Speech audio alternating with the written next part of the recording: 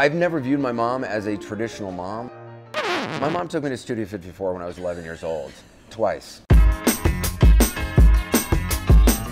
It would never have occurred to my mom not to bring my brother and I to Studio 54 when she was going, because she thought it would be an interesting experience for us, and it was. I mean, how many 11-year-olds have that experience? So, right. You know. It's probably illegal. Oh no, it's definitely illegal. Okay. Yeah. No, I've looked into it. I know it's illegal. This was like the Quaaludes in the basement, Studio 54. Right. That's a new one. You didn't know that? I didn't know that. Yeah. I didn't know who Michael Jackson was. I saw him dancing. I turned to someone. I was like, he should pursue that. Giving career advice. Yeah.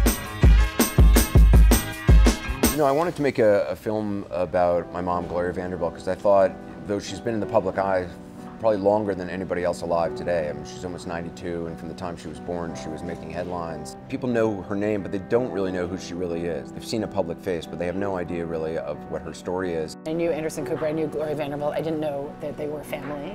So for me, it was like a completely new world and a new story. And Gloria, as an artist, is one of the most self-reflective people I've ever met, and she works through her story in her artwork. So I thought there's an incredible way to tell this story. The grief for the lost places of your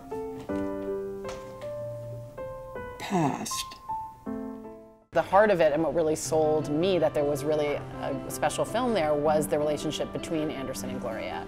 I didn't know things were kind of unusual until probably I started to be, my teens, and started to realize not everybody has Truman Capote and Charlie Chaplin coming by the house, and not everybody's mom has their name on people's jeans. Growing up, it was, it was a really interesting environment, and we wanted to get at that in the film. We wanted to kind of reveal the things that nobody has ever seen of my mom and the life that we had growing up. Anderson had been videotaping his mom and asking her questions through home movies for a few decades. I've been sort of discovering all this stuff about her, which is amazing and that's never been seen before, and so we turned all of that over to Liz. I think Gloria is a person who went through her life, and there were a lot of misconnections, and I think the film is kind of an effort to interrupt that pattern.